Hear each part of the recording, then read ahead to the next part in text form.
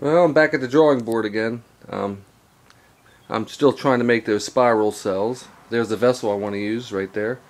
There's the old dry cell. It just takes too much time. It's expensive for me to make because I'm using high-grade material. You have to make gaskets and end plates, and I'm using grade 8 bolts.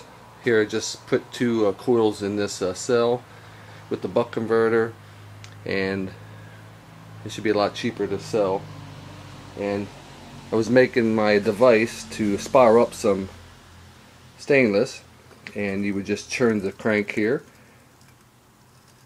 and that turns the center rod, which has a slot in it now.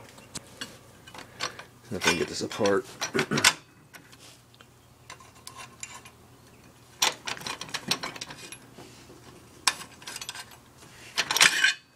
You can see the slot right there. That's where the metal goes in. And I tried one, but now I had to upgrade a little bit. It'll take a little while, but I'll get it. I had to put these end guide plates in, and this is the first coil. Actually, this is, believe it or not, 3 feet of, I don't know if that's 16 or 18 gauge stainless, which I wasted. But that's 3 feet.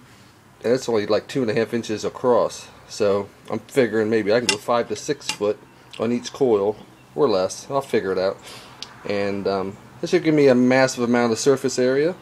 Simple to build. All I gotta do is make a separator to separate the coils, which I'll have a machine shop do, and that'll be it. So just wanted to show you what I was doing this weekend starting.